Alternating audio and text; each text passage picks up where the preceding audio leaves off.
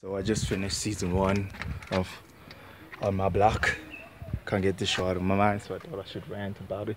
Maybe if I rant about it and post it on my channel, I'll get over it and stuff. I'm leaving outside because they're cleaning inside and it's all noisy and I ain't comfortable enough to make reviews in front of people. I wait until the house is empty and shit, and somebody's about to pass right now. So yeah, I'm going back inside. Anyway, let me rant. What happened to Ruby though? Like, this is gonna be spoiler like off the bat. The ending was just something else. Like, I did not expect the ending to go that way. Like Jamal, Olivia, Caesar, Monse. I think in the overall scope of things, if Monse and Caesar were just honest, a lot of things wouldn't have turned out the way it turned out. Damn, man. Caesar's gang affiliation fucked up. Like, Ruby's life at the end, though. Like, this is a show that you need to have a second season just waiting after that episode. I hope they don't make us wait a year or some shit like that. Yo, it's gonna be the hardest year if I still remember the show. Like, it's gonna bug me for a while because I really enjoyed the show. It was funny. It was like the Goonies, but a modern take to it. The music was fantastic. I mean, like, the relationships were complicated when Olivia was Caesar and Rudy loved Olivia, then Monse loved Caesar, Caesar loved Monse, Monse ain't no mother issues.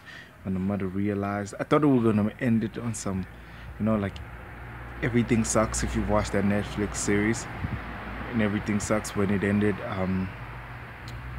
Luke's father showed up at the end. I thought, her mother would like show up, build on the story, but it was strong enough for Jamal to, get his treasure, and basically Rudy and Olivia fighting for their lives. That was just, shit. Let me just talk about some highlights of the shit.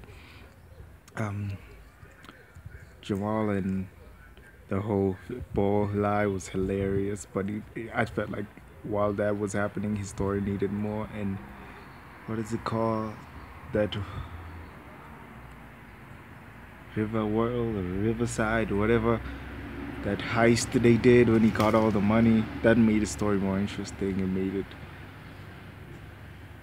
more important at some point when they needed it to save Caesar. His character was just not that interesting at the beginning, then he became my favorite character because Rudy was taking that cup, he was helping so many people out. He was such a smart mouth. I guess I think of myself as a smart mouth. That's why I really gravitated towards him. I wish I had the balls to tell my crush, like, what did he say specifically? Like, say you might not know it now, enjoy yourself with Caesar, but you will be mine. Shit like that. Yo, she was like, his at the end. Imagine, like, they legit gave him his dream girl, then like take his life, kinda. And that whole breathing situation when they made him breathe to the credit. Yeah, that was just something else though. Oh, that's so messed up. Like, everybody who likes that show is gonna low-key blame Caesar, Monse for the situation they put Rudy in, and the black dude who was part of that other gang. The dude made you, he let you live, dude.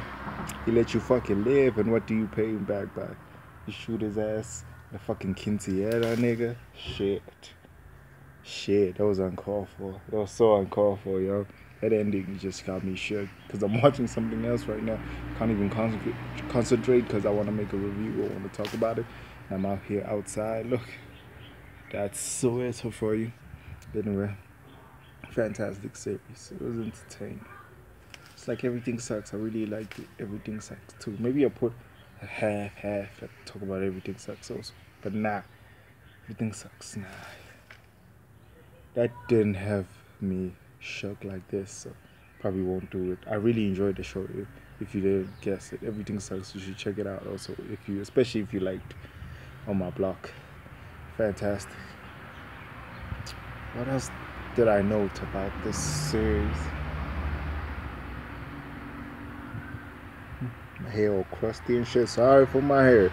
Oh, look somewhere over there. You know what I'm saying? I'm looking at myself and I'm supposed to look at the camera, but it feels weird looking at like a dot on my camera. I mean, on my phone screen. So, and I know I'm engaging with y'all. I'm looking deep in your eyes. I mean, like I'm really looking deep in your eyes right now. What you gotta say? I looked there again. I wasn't actually looking deep in your eyes. But anyway, I really enjoyed the series. Messed up how they ended it. It's like that was like, even though Oscar was a gangster and all that shit, the whole season they were kind of trying to get Caesar out of the gang situation, but it really got serious because they were guessing which gun people were using for a while, so it wasn't that serious for a second. But when Rudy got shot and Olivia, shit got real.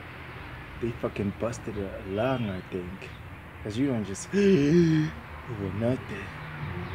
This thing is already over 6 minutes. Goddamn. But anyway, recommend you watch the series. I enjoyed the hell out of it. Took me 2 days to watch it because life. Because I had to watch other movies at night and shit. Y'all can be binge watching shit. I want to binge watch something today. Anyway, I'm just rambling right now because I'm trying to think about something else about this show. Like Marcel and Caesar's relationship, though. Like, there's so many moments Marcel just made it too complicated. Just because she was trying to blame it on not breaking up the family, but she was breaking up the family every time the truth almost came out. Like, it made that point kind of void. Like, it just made it pointless. You know what I'm saying? Just straight up pointless that she was trying to argue the fact that she doesn't want to destroy the family, but every time people call her out on the bullshit, she'll say something in retaliation. Guess losing her mother gave her thick skin, too thick, in my opinion, because she just did some fucked up shit. Like what she said to Jamal. What's with everybody believing Jamal when he legit had nothing to do with the situation? He was legit the only one without no relationship trauma, but he was always the one they yelled at the end. I understood why he decided not to go to the Kinsey area and all that shit. It was a smart decision. Being the scapegoat was a little too much, I guess. What else I gotta say?